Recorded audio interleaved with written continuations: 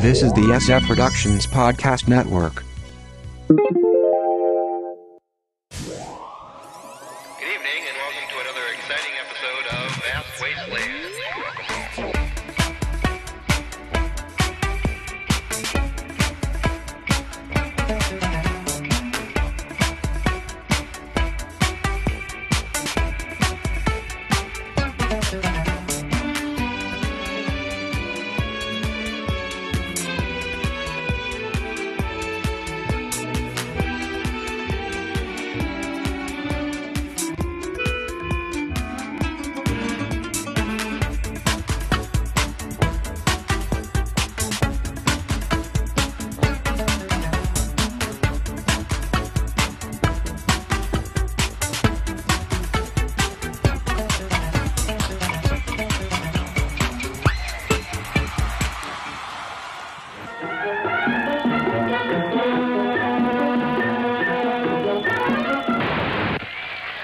The secret square. Could it be Bob Denver, Karen Valentine, Walt, the cast of Soap, Henry Winkler, Mr. Ed and Wilbur, Marty J. Wiley, Mark Snidbauer, and in the center square, Wilbert Neal. All on the new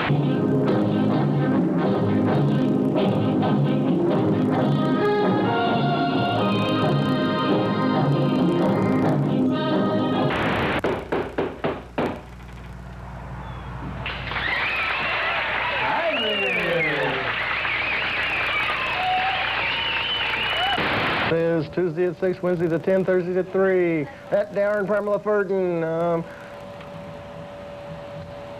Oh, no, not another Burgess Meredith show.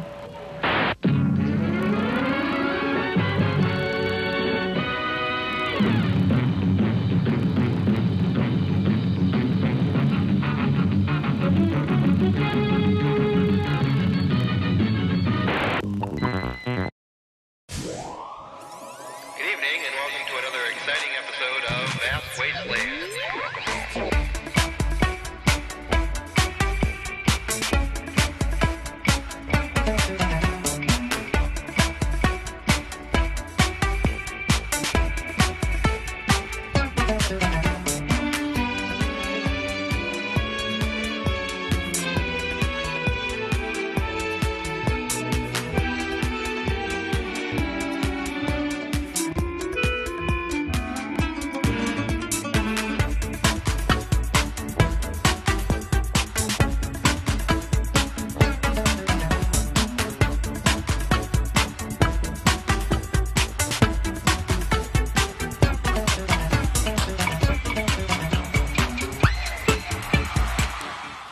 Hey, all right. Oh, enough of that. Oh, that's it for tonight. Well, then. Welcome to this episode of Vast Wasteland. It's the potpourri edition. It's the Disco Sucks edition.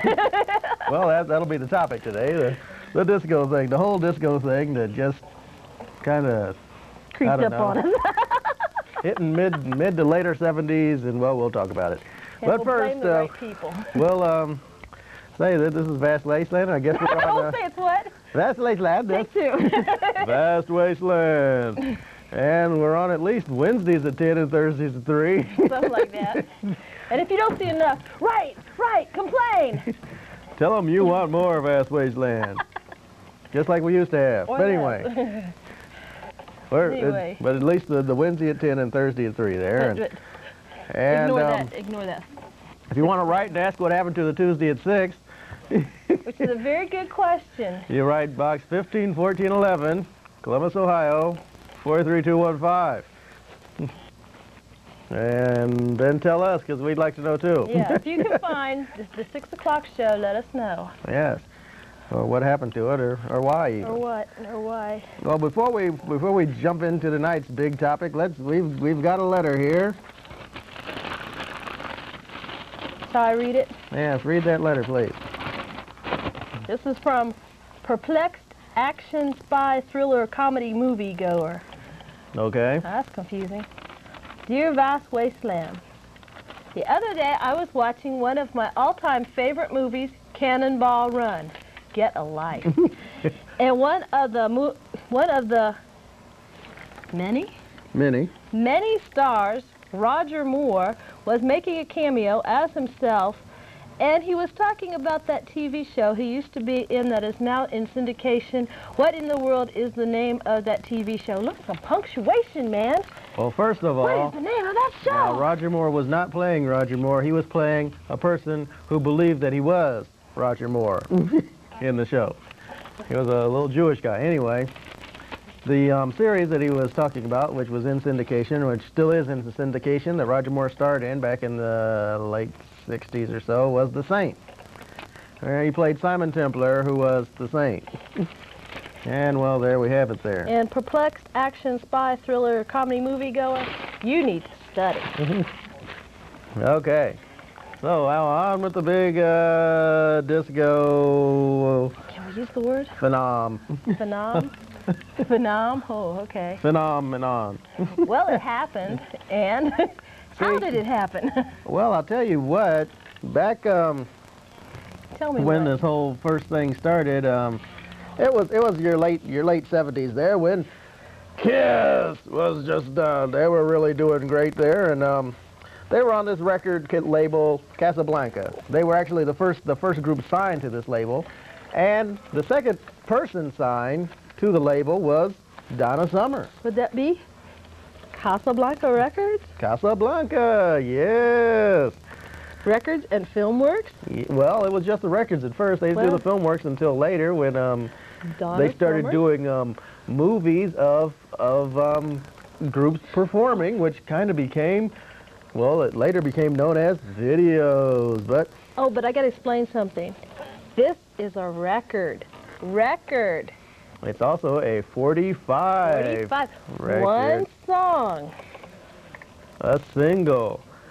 It's not as shiny as a CD, but it has music on it. And it has a great big hole in the middle. And you put a And plastic thingy in it's it. black. It has grooves, which the needle... No. How many grooves does a record have? Excuse me, it has one groove. That's a Starts trivia out here question. and it ends in here somewhere. One single groove. Don't be stupid. Records A have. needle, which was on the arm, the tone arm of the record player, would fit into the groove and produced music when it was moved at the proper number of rotations. This is a 45 Record. record. There were also larger records known as albums. But hey, something that the disco movement brought out, the disco single. Disco singles, Which the is- same size as an album, 33. 33 One and a song. third RPMs, revolutions per minute. And this one is the Jacksons. And what would that song be? Shake your body down to the ground. Ooh, the Jacksons. Okay, they have a flip side, which is that's what you get for being polite. I guess the Jacksons were trying to be nasty on this one. The Jacksons. This is a disco single so that you can dance for about 10 minutes on the same song. Oh, God. And it made That's what Quaaludes did to people. it made the DJ's job a whole lot easier. Now you take these records and you scratch them. And that's where That's the start of a whole... Maybe disco begat hot because nobody wanted to listen to that crappy music anymore. basically. Actually, disco music was not terrible for the first 2 or 3 weeks. Yeah, and there were your performers who were big in the disco scene. I believe I did mention Donna Summer already. Donna Summer. She did a lot of songs. Wait, how about the nasty picture of Donna here? This is Donna when she really got into disco. This is probably for the cover of that big song, Love to Love You Baby. Ooh, love to love you, baby. I think that one lasted a full 20 minutes. And here's the Isley Brothers. They were a group that, like, Well, they started off back in the late 50s, early 60s, and they just rode the whole musical tide and came right into that disco thing with a bang. And here is Van McCoy, who was very famous and became popular for one song that kind of just took off with the whole disco thing, The Hustle. I had a friend who thought it was Do the Hot Sauce, but well, we've all had trouble with music, haven't we? Anyway, this whole disco thing, by golly, I look at disco as being the great, what would I call it? The movement that brought a lot of other things that had died out back, or at least tried to, because, well, with disco, it kind of brought back the whole Latin dance movement, which had kind of died down, but then disco came out, and all these Latin dance steps started coming back, like the hustle and the Latin hustle and oh, I don't know what all. There were just all these different dance steps that were like Latin influence, and they just came back and got to be real popular because a lot of disco dancing was done with couples in close proximity. And they'd twirl them around and dip them and flip them on their heads and do all kinds of things. Like that.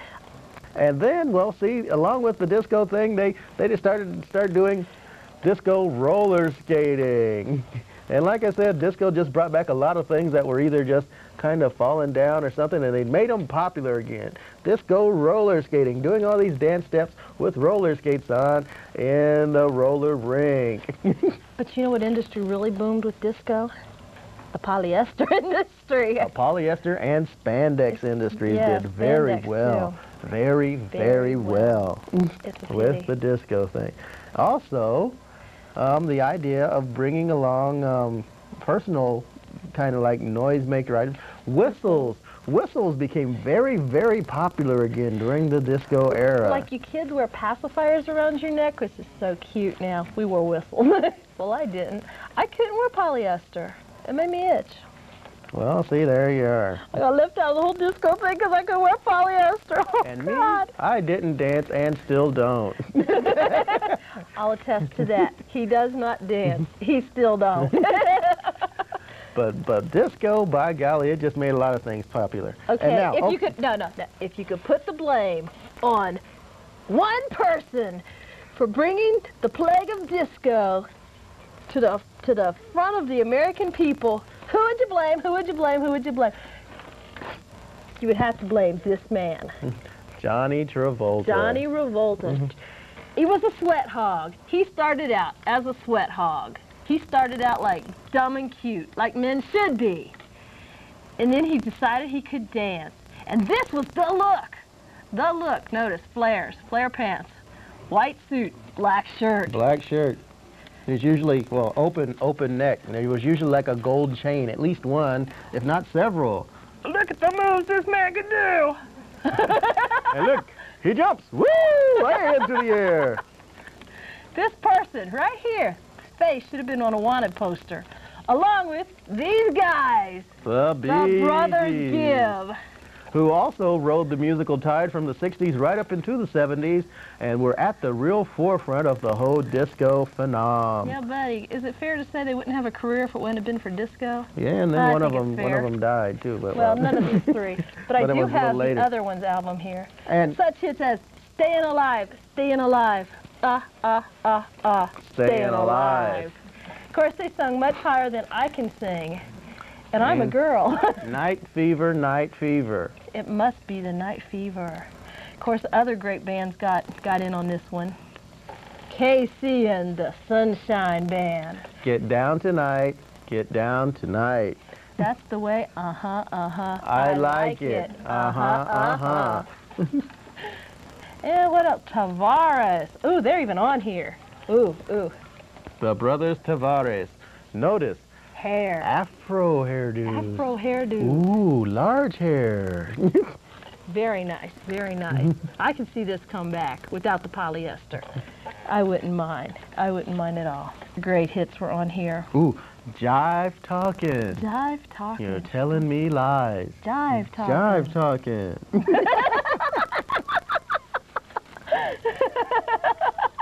More than a woman.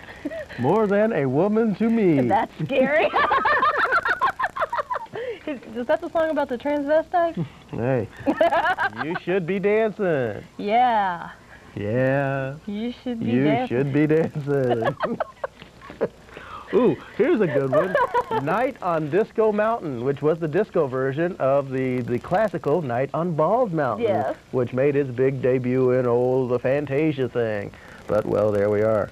Calypso Breakdown. Yes, here's another one of those wonderful Latin things that just went in straight into the disco thing.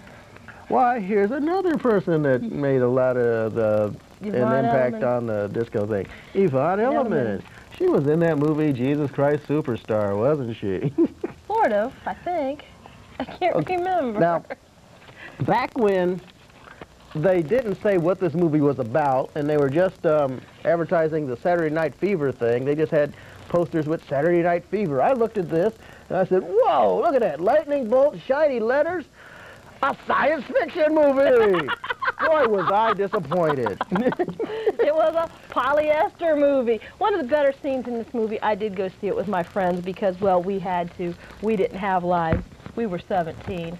It was the first R-rated movie we could get into. It was the first R-rated, it's the only R-rated movie we could get into.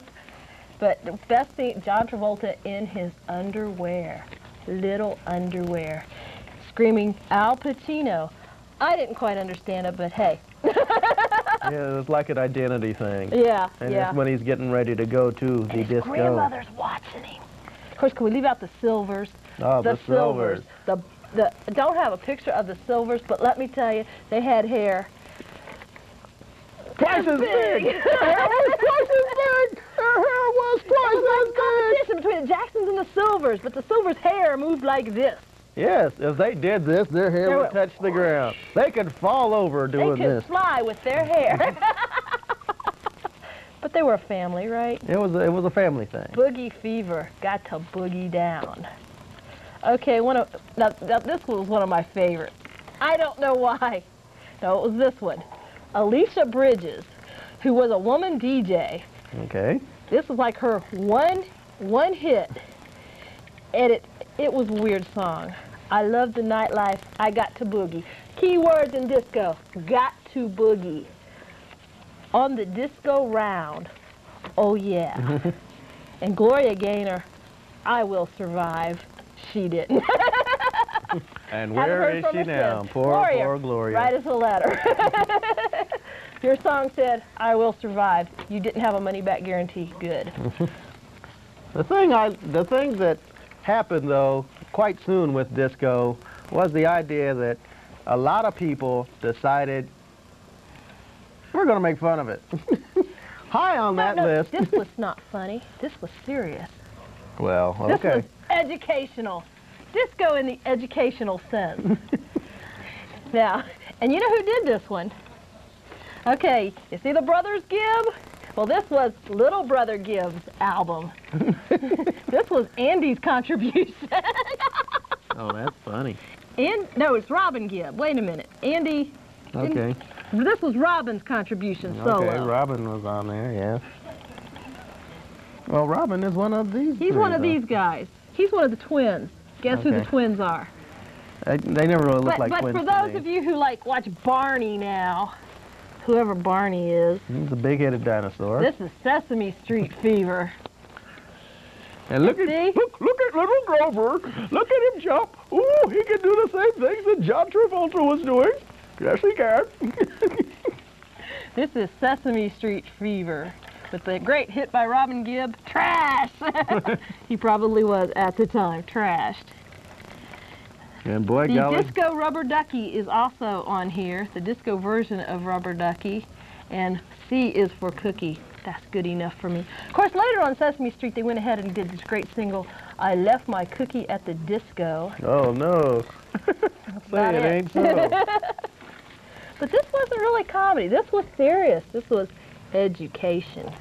But it's still a parody of the whole disco era. Which several DJs at several stations decided to take it upon themselves to do further parodies of the disco era with Disco Destruction. Disco Duck. Well, that's true. Disco Duck. Rick Dees. Rick Dees, who was Rick a DJ. Dees. He did several. Disco Duck.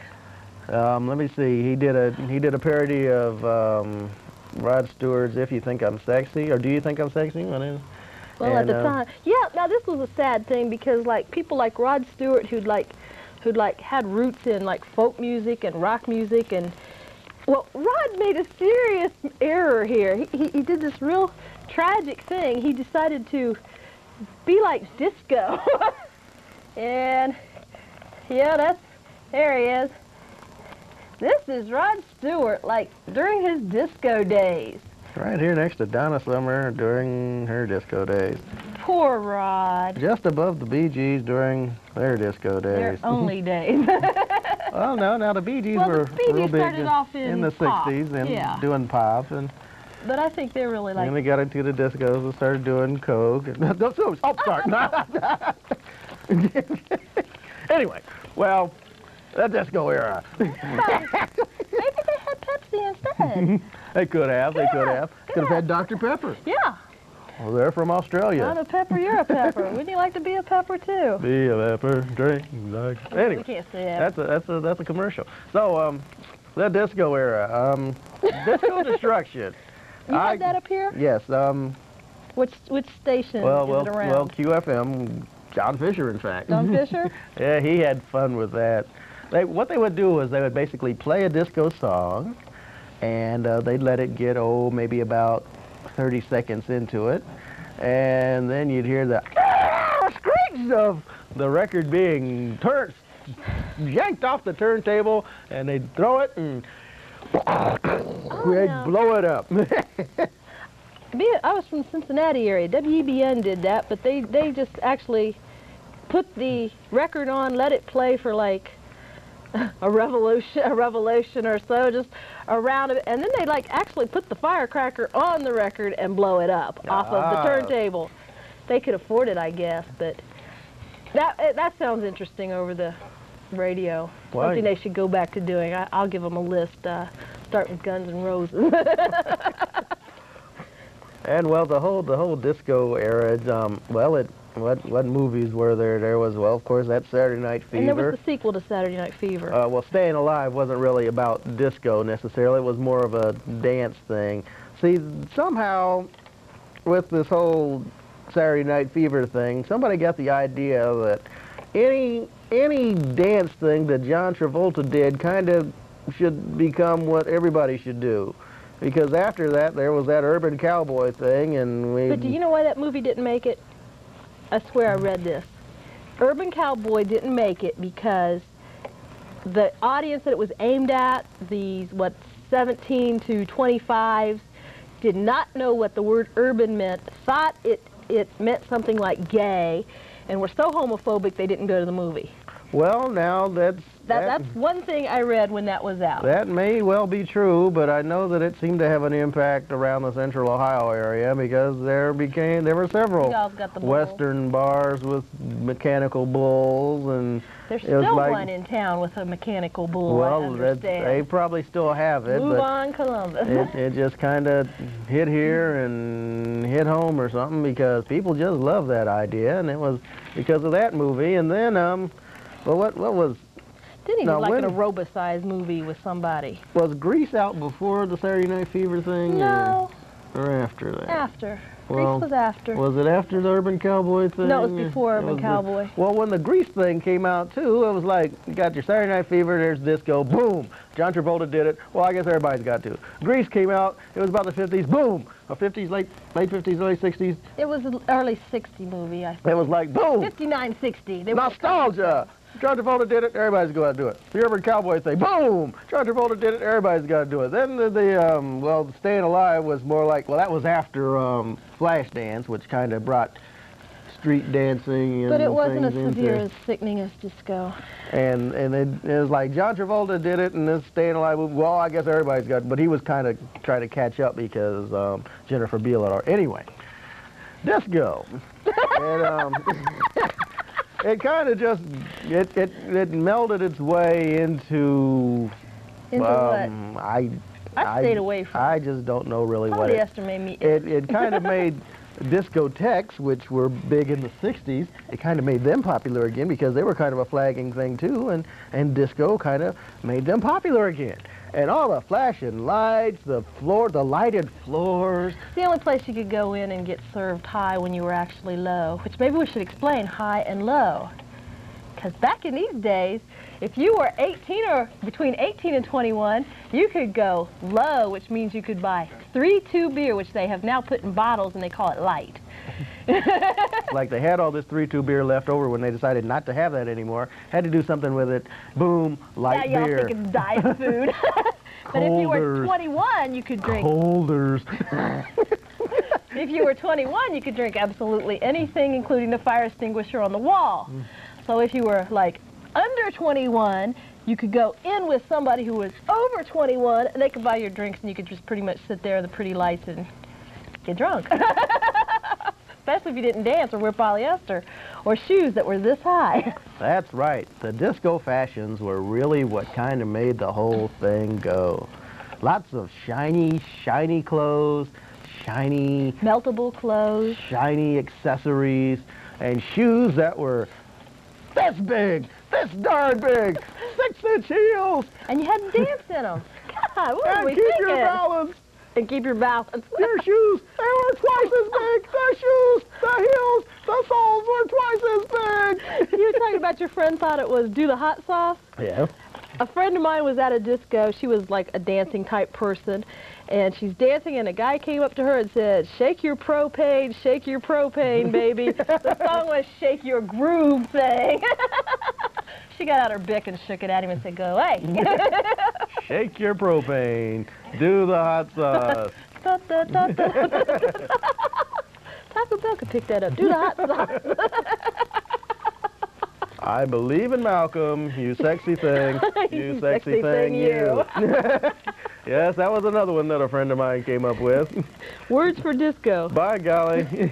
You sexy thing, boogie down, shake your fill in the blank. which went into tear the roof off the sucker. Burn the mother down. Still used today in some songs. What other groups just had a life on disco? Blondie pretty much just had her career around disco. Yeah, she Deborah tried. Harry started off First white girl to rap. in the New York, kind of almost in the alternative scene, and then she What went was hip hop then? into the disco scene, and by golly, where is Deborah Harry now? Showing up in science fiction movies, playing wicked people. And then you've got your well, the locker dance steps, which kind of went into disco thing there. Tony Basil, Shabba-Doo, people like this, they really got to be popular during the disco thing. And they went on further with They evolved. yes, into the They got out of the polyester. into the hip hop thing. When after Flashdance came out, they went and did a couple movies, you know, with well, I can't remember what they were called anyway. And the dance show, Dance Fever. Dance Fever, The Denny little guy that Terrio. Yeah, and either one that Merv Griffin was hot for, so they say. We don't Yeah, know. We that's- weren't there. We just going by the rumors. That's kind of what happened there, which kind of evolved from American Bandstand and Soul Train, even though they tried to do their own things with that too. That Dance Fever Well, it was a really competition. kind of the big one. We So, can get out here in the most sparkly polyester and biggest shoes and dance and not fall on their butts. and the frilliest dress that would just fly up and show their frilly underthingers. You were looking, huh? Well, you couldn't help it. Dresses were just flying up there. They'd spin them around. There goes the dress. So, disco. We're so glad it's gone. We certainly are. You can revive the 60s. You can even revive the 50s. But please, God, don't revive the disco. And that whole thing about the 70s preservation thing, talking about, I love these disco songs. Well, Fight I it. hope they buy them all because And burn them. it's just sad. It's just sad. It's sad to think some people just grew up on this disco thing and think it was the most wonderful thing in the world. Oh, Anyway, Mark's giving us the fist. I guess it's time to ski-daddle out of here. So, What's next time? next time it'll be all three of us again, and we'll be doing something off of TV or something like Well, that. boy, Dad, that's But the rumor. until then, We'll see you next time. Right, We gotta dance again. Good evening and welcome to another exciting episode of Vast Wasteland.